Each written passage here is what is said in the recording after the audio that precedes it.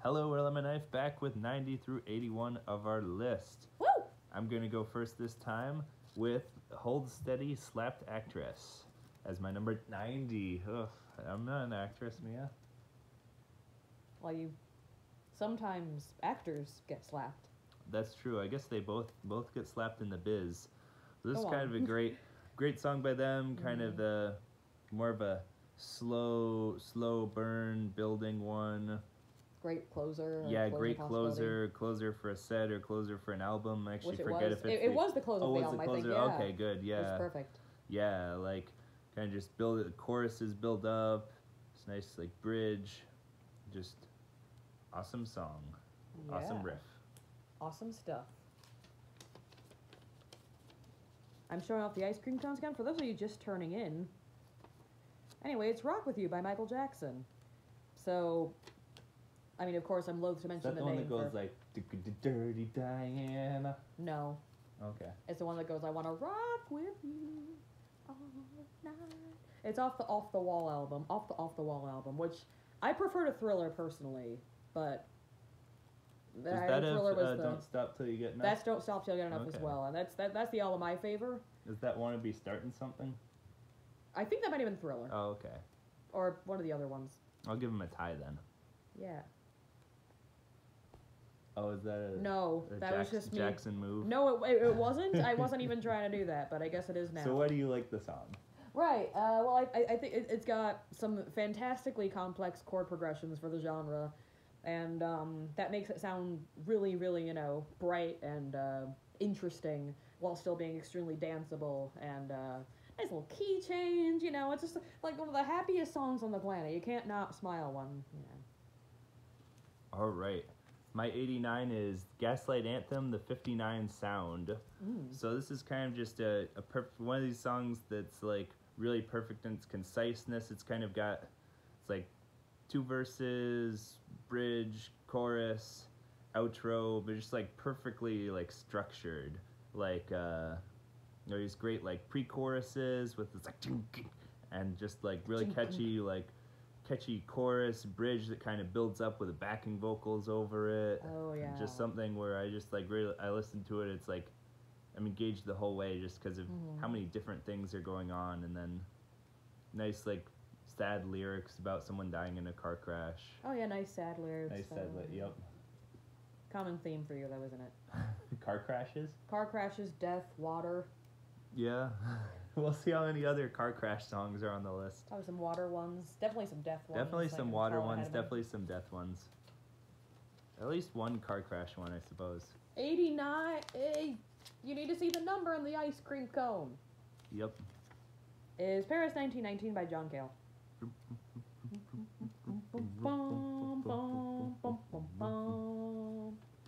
Since we can't play the song on YouTube, we're just going to do our bastardized. Last video I referred to Chicago by Sufjan John Stevens. I love this one for a very similar reason. It's a wonderful blend of orchestral and kind of a traditional singer-songwriter thing in this case. Yeah. And I think the vocals complement it well. It's very, literary, and I'm always a sucker for literary things, so I really enjoy that one. All right, my number 88 is one of my favorite songs to cover. We've done it a few times live with Lemon Knife. What's your guess?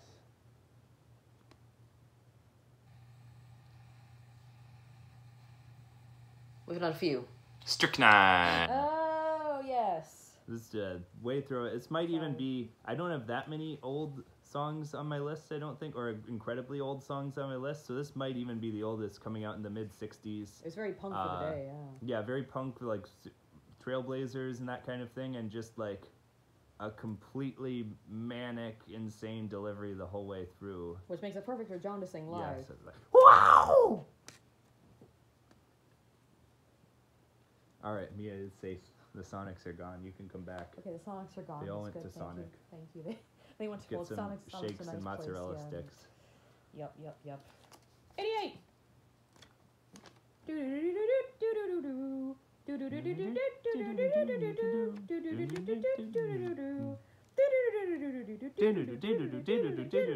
I'll just run around by yes. I'm already having way too much fun doing these. So we're starting to get proggy on the list now. You knew it was gonna happen sometime. And I think this one is like a surprisingly concise prog song. Yeah, I three feel and a like. half minutes. And also just like fits in a bunch of proggy stuff Yeah, in three they and a half fit like minutes. a lot of cool riffs, cool sounds. Now some of the lyrics I'm not really sure I get. Like, did we really count to 100? Well, did you? I think. What is We're this? going to. Yeah, I mean, but yeah, great sound, great bass work, of course, by Mr. Squire, and good stuff, and great guitar riff, a very very memorable guitar riff that we were just bastardizing. Bastardizing. 87. All right, I have a very uncreative choice by the band here. So this is the Smiths' Big Mouth Strikes Again. Oh yeah. Which I think it's their best. It might not be Morrissey's like top tier lyrics, but it's still got lots of classic lyrics, lines by though. him, and then it's like by far their best guitar, I think. Like just that Fantastic. riff, like that second riff there. Yeah. So just great song, great Morrissey. Great Johnny Marr. Yeah. Great Sorry Rhythm section. We didn't actually learn your names. You're great. Joyce. Joyce. I think. Joyce. Well, which one was Joyce? Rourke and Joyce. Rourke and maybe? Joyce. Tell us in the They comment don't even section. get. They don't even get. Yeah, tell us first in the names. comment section if we're wrong. Rourke and Joyce. Well, we're sorry. As you can tell, we're not experts. We're That was also, actually- we're also not sorry. I am. Okay. That was actually one of my hacked ones. It almost made it. So Morrissey will throw a speaking of- sorrow party for it. don't worry, he's later on as well. 87. Speaking of scathing lyrics, we have "Dear God" by XTC. Now, if that's not scathing, I love the format. First of all, it starts off with the kid singing because the kid is writing the letters Yeah. starting off. Then he's growing up. He's continuing to write these letters. And hey God, hey, how about now? Then by the end, it's kind of like the child It's and the like man furious, simultaneously have accepted. That's why the child comes back in. Like, all of that childhood faith is just like, well, bugger it. I don't believe in you. So good scathing work by XTC. Great straight. It's almost a little like prog epic or whatever. Yeah, it's a but- wonderfully epic song. A Short fairly short time, epic, yeah. so they did something wonderful there. All right, my 86 is going to be the first of probably a few Crazy Arm songs on my list, Oh, and this yeah? is Roasting River. So this is a song where it starts out with it kind of almost the opposite of Dear God. It kind of starts right out with this like driving punk beat and yelling about burning flags and stuff, and then it kind of transitions to this maybe mandolin. I don't know if you remember the song well enough, but I want to say mandolin. I yeah, think mandolin, like this mellow mandolin part where it's more kind of mortality accepting, like all these things like we're born and gone again. And then it goes to a bridge. It kind of goes full circle where it goes back to that part and then ends on the like heavy part. Just sung with just like I love the furious energy, and then I love the kind of like contemplative like Oh, yeah. mandolin. Nice pick, nice pick. I Go listen to approve. Crazy Arm, please. Find them.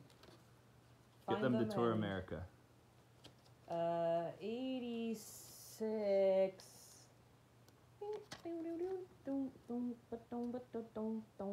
Speaking of Johnny Marr, actually, he's back on this Yeah. one. This is from my favorite Modest Mouse album. We Were Dead Before the Ship Even Sank. Regrettably, this is going to be the only Modest Mouse song on the list. The I others actually didn't have quite... none on my list. Oh, I'm kind of shocked. Yeah, they've been one of my favorite bands for a long time, but just making this, it was like none of these quite make it as like the things that I like most want to hear. Like they would probably have like 30 or so songs if I was doing a top 500 or something. Sure, but yeah. None of them quite made my list. But I love the guitar sound, obviously. Yeah, I love it's how a great driving song, it yeah. is. Super fun. And like the manic but not so manic, it's distracting vocal. Yeah. It's certainly a large leap between Dashboard and doing the Cockroach. Which is like Oh yeah, another great song. way down here, and I kind of despise it, but not as much as I used to. Please shut up! Drunk on the Amtrak. Why don't you please go on?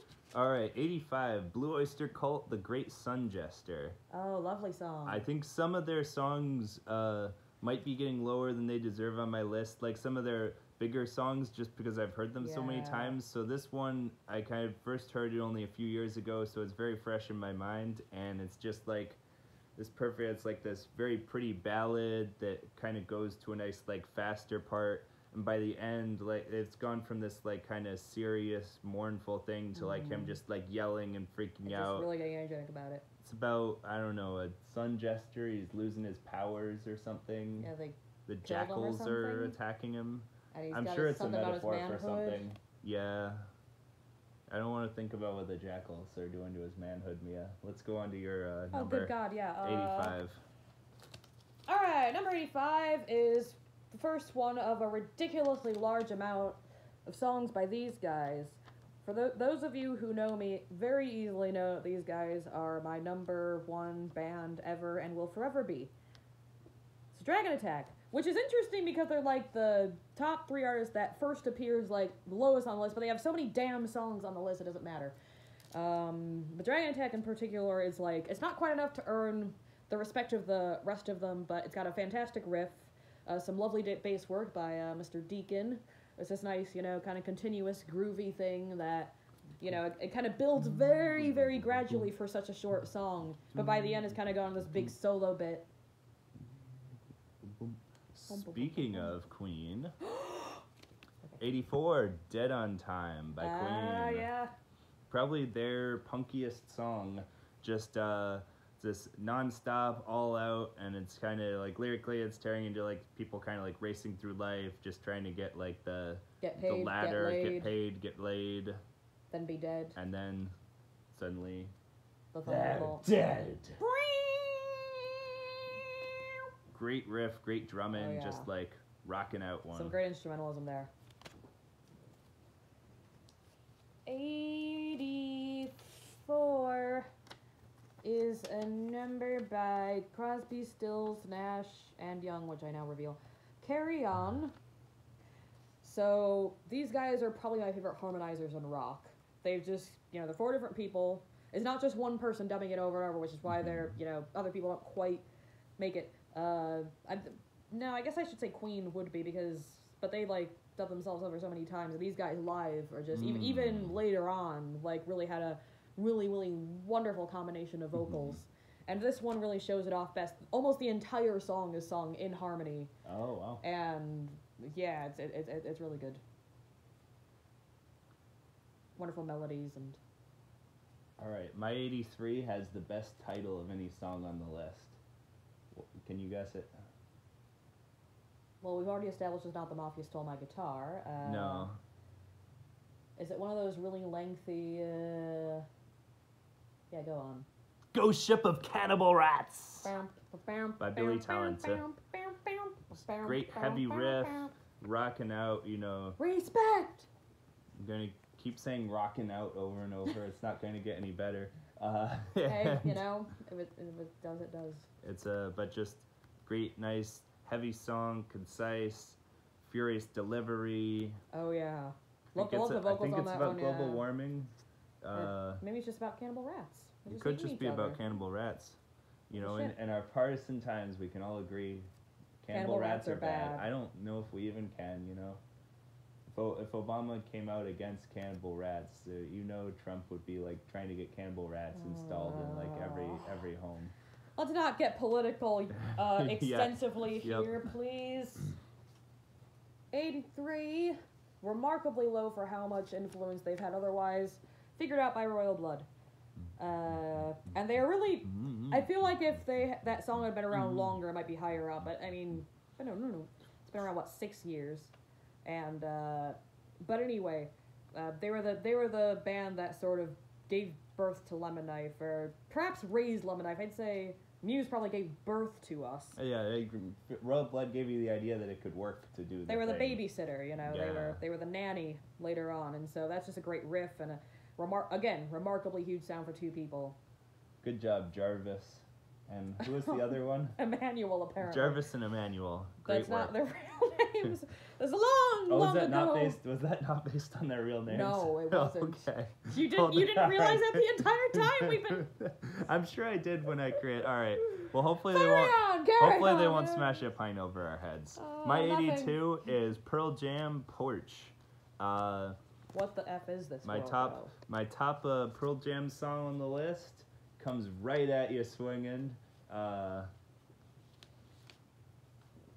That's your highest ranked one? I'm surprised at that. If Yeah, that's so. it is. Ooh. I do like a lot of their other songs, but this is my highest ranked one, favorite one.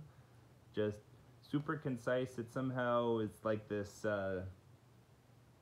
like it feels epic, and it's like 3.5 minutes long. There's a lot of this on both our lists. I Yeah, think. it just starts right in straight into a verse, and then like the middle half of the song is just this like slowed down jam that builds back up and up until it's him just exclaiming and like Yeah. As any better will over do. and over. Yeah. Great vocalist he was. Mm-hmm. I don't know where my 81 went. I'm gonna probably at the table. It's fine. But anyway, number 82 for a very interesting reason is the song about your only friend that's not your only friend, but he's a little glowing friend, but really he's not actually your friend, but he is. It's a song from perspective of a nightlight, first of all. Second of all, it's just such a quirkily written, but like still really beautiful sort of a thing. And the reason it stuck around my list, even though I like very nearly deleted it and then figured I'd put it back on, is that I'm a children's librarian, okay, and this song is on the kids' library playlist that I play during the programs, and this is the one that I just want to tout endlessly, because They Might Be Giants are also like a great kids group, as it turns out on the other end, and this song just makes my heart swell up because of that. I don't know. Like a birdhouse in my heart. Very charming song, It is. It is. I don't think anyone can hate it. Are you saying? No. I was gonna wonder. I was wondering for a sec. All right, my number 81 is "Burn" by Deep Purple. Super. Another one that's kind of partially on there. Just loving the drumming in that one. Love drumming along to it. Kind of just. The whole band are doing great. Like there's guitar solos, Ian Gillian screaming about the woman burning everyone. I think in this song is actually David Coverdale. Oh, David Coverdale. Okay. It's like the Mark III edition or something, but he also does well. Who went on to be in Whitesnake? Can you believe it? Huh. Coming to a number 1 near you.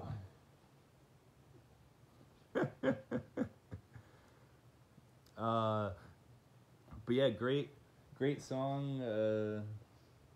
Yeah, I don't know why I felt the need to put that back in. Song, Whitesnake. All right, so what's your mystery? My mystery, don't worry, it's the super incomprehensible Nocturne, Opus 9, number 2 by Frédéric Chopin. It's a piano song. This is where John starts to be like me or like. It's a song I've been trying forever to learn on piano, and just it's a fairly simple song to play, but I mean without your big embellishments. It's very simple melody, and yet it's this really, really notable, wonderful, like shockingly soothing, not to the point of falling asleep, song that you've probably heard more times than you think you have. And it's so notable, in fact, that I'm not the only rock person who thinks this, because in actuality, are we back to talking about Whitesnake? Attached to the end, no, go back to sleep. Attached to the end of a song called United States of Eurasia by Muse, another band who's going to figure very heavily on this list, is Matt Bellamy soloing on Nocturne while there's a bunch of, sound effects of war and apocalypse happening. And I guess the sound effects of war and apocalypse means it can't be called Nocturne. Unfortunately, they had to add plus collateral damage. You can't make this stuff up. The United States of Eurasia plus collateral damage in parentheses. And that's going to do it for us this time.